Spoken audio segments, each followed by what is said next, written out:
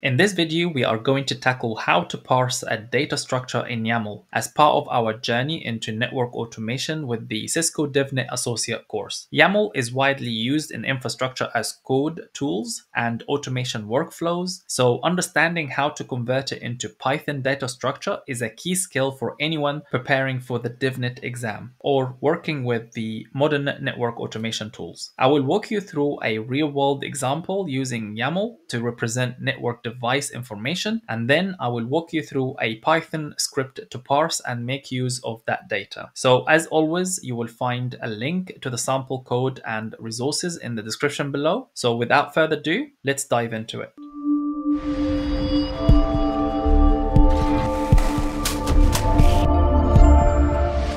So we have a couple of files, parse_YAML_devices.py and devices_inventory.yaml, as you can see on the screen. We are going to initially focus on the YAML file and explain the data structure behind it. So devices is the top level key in the YAML file and acts like the main category or dictionary key in Python. Everything underneath this key refers to a list of network devices. It's the starting point for organizing our structured data. In YAML, indentation matters a lot. So anything nested under devices must be indented properly to be recognized as part of it. So now let's move down the list, and this is the first item in the list of devices. The dash indicates a new item in a YAML list, like a bullet point, for example. Here, the name is a field that holds the value core router 1, which identifies this particular device. In Python, this would become a dictionary with the key is the name and the value is the core router 1. Moving down the list, we will find the type, and this is the key value pair under the first device. It tells us what kind of network device this is, and in this case, it is a router.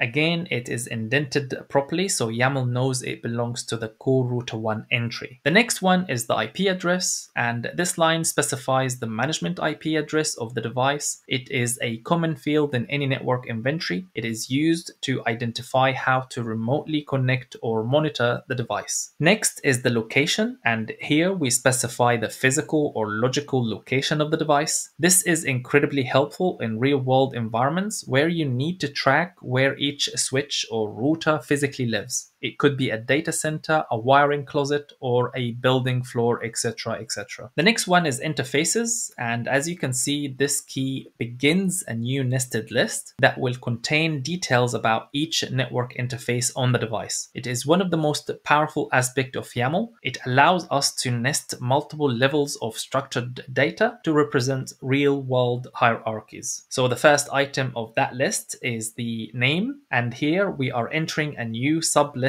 under interfaces. Each dash entry here represents a single interface. This particular interface is named Gig Ethernet 0/0. If you are coming from a networking background, you will recognize this naming convention immediately. It is how Cisco labels physical ports. The next one is the IP address, and this is the IP address assigned to this particular or specific interface. It may or may not match the device's main IP, depending on how the network is configured. The next one is the status, and this shows the current operational status of the interface. It's marked as up, meaning it is active, and this field could easily be pulled dynamically from network monitoring tools or be used as a static reference. And as you can see on the screen, these lines describe the second interface on core router 1. Just like the first one, it has a name, an IP address, and a status. This one is down, which might means it's administratively shut or physically disconnected. This mirrors how network engineers describe link status in real life. So at this point, this concludes the first device of our list. Now we start the second device in our top level devices list. It follows the same format as the first, making it consistent and easy to parse. And bear in mind, consistency is a big deal in YAML because it allows scripts to treat all items the same way. So again, this section is related to a switch that is located on a specific floor of a building, which could be part of a larger campus network. This switch has two active fast Ethernet interfaces. These could be connected to user devices or access points or uplinks. Because they are both up, it suggests that this switch is operational and handling traffic. And again, you can see how readable this data is, not just to machines, but also to humans too. That's one of YAML's biggest strengths over formats like XML or even JSON for infrastructure data.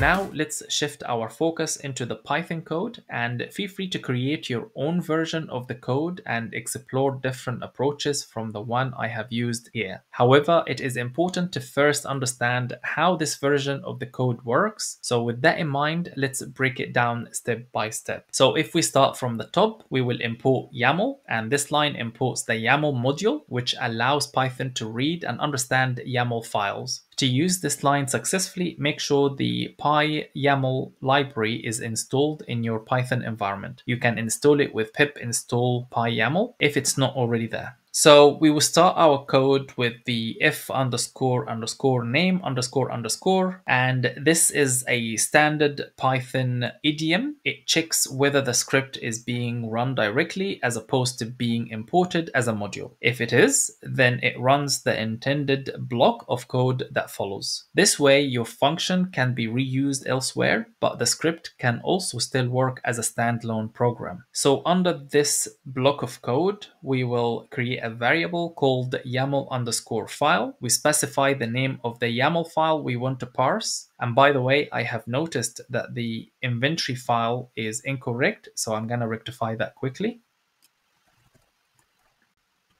And in this example, it is assumed to be in the same directory as the script. The next line, we are going to call a function called parse underscore YAML underscore config, and we also pass a variable to the path to our YAML file, and the returned dictionary is then saved in a variable called parsed underscore data. Next, we then take the parsed data and send it to the display underscore device underscore info function, which prints everything in a nicely structured format. Okay, so now let's move into our functions. So the first function that we have defined is a function called parse underscore YAML underscore config. The purpose of this function is to read a YAML file from the given file underscore path, and it returns its content as Python native data structures, typically dictionaries and lists. So creating this function will help you make your code modular and reusable. So for example, if you want to parse another YAML file later, you can call this function again instead of rewriting your code. The next line opens the file located at file underscore path in read mode, and the with statement is a context manager, which ensures the file is properly closed after it's been opened, even if an error occurs during processing the data. The open file is temporarily assigned to the variable file. Next, once the file is open, this line uses the YAML.safe underscore load function to safely read the content of the YAML file, and then it converts it into a Python dictionary or list structure, depending on the YAML content. So using the safe underscore load is recommended because it avoids potentially executing arbitrary Python code that could exist in a YAML file. And then after that, the YAML content is loaded and stored in the data variable. This line simply returns it to the part of the program that called the function. This makes the parsed content accessible for further use. So that concludes the first function. Now let's move into the second function, which is called display underscore device underscore info. So the main purpose of this function is to take the parsed YAML data now in a Python dictionary and display it in a clear, readable way. This function is entirely focused on presentation, turning structured data into human-friendly output. So the first thing that we need to do, we will need to begin a loop that goes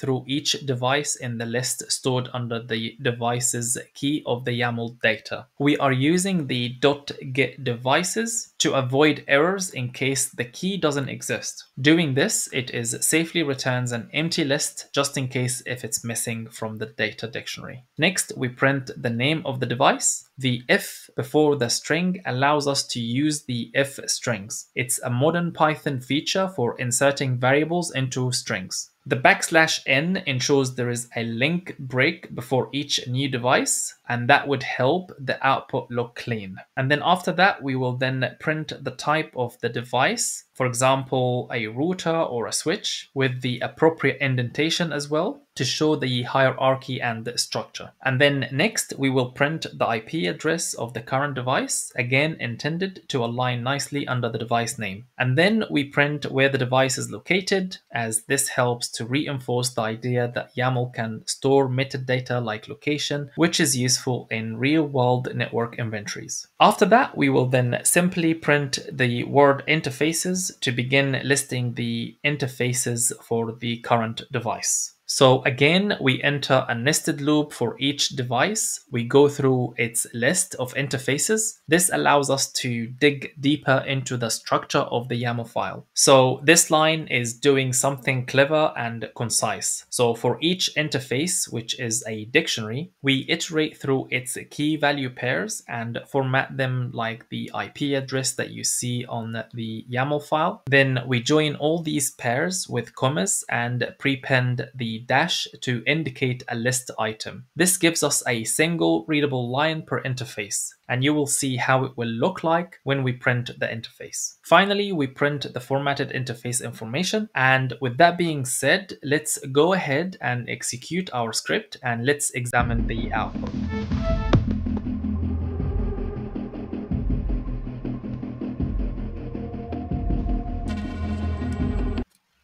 So as you can see on the screen, we have printed a couple of devices. The first device represents the core router 1 and has its own attributes such as type, IP address, location, and all the active and inactive interfaces. And also the section below represents the data for the access switch 1. And also, as you can see on the screen, we can see the type, the IP address, the location, and the interfaces underneath that switch or that device. So that's it for this video. I hope it was informative for you. If you found it helpful, please don't forget to give it a thumbs up. And if you haven't already, please hit that subscribe button and turn notifications so you never miss our future tutorials and tech insights. If you have any questions or thoughts, feel free to drop a comment below. And to read more about this topic, be sure to check out my blog. You will find the link in the description below. And remember, consistency and hands-on practice are key to success. So stay curious, stay inspired, and until next time, peace.